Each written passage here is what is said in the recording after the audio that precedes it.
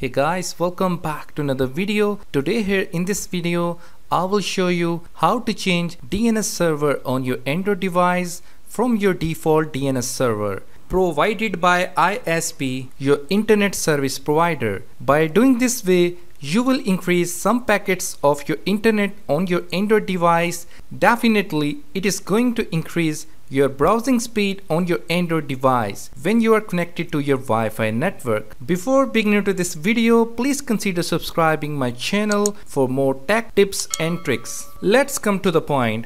First of all, you need to go to your Android device. Now we are going to add our new DNS servers.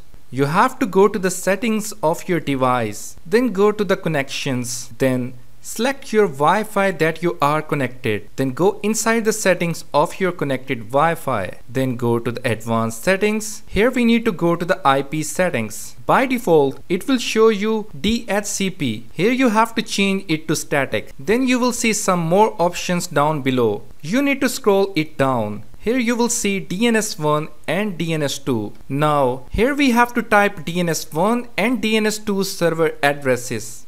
I have created a list of best fast working server addresses. Will provide at the top pinned comment of this video, so you can check out that after watching this video. Now I'm going to copy paste the fastest DNS server for Android device. I have created this list for you guys. It contains really fast DNS servers for your Android device. Well, I use personally Google public DNS servers. It has really awesome speed for your browsing experience on your Android device. So I personally recommend this. So now I am copying DNS1, that is 8888 4 times 8. Just copy and paste on your Android device DNS1 server, and then copy DNS server 2 and paste on your Android device. After doing this, you have to reboot your Android device because these new changes will take effect after restart. After restart, you will get more packets of internet on your device, which will increase browsing speed on your device. You will definitely notice the increase in browsing speed of your device. These steps will only increase some packets of internet for your current device. If you have more than one Android device, same what you have to do for your other device also. Hope you like this video. Thumbs up if you really like this video. If you are visiting my channel for very first time, don't forget to subscribe. Well, if you face any problem or confusions, don't hesitate to comment. Thank you very much for watching this video.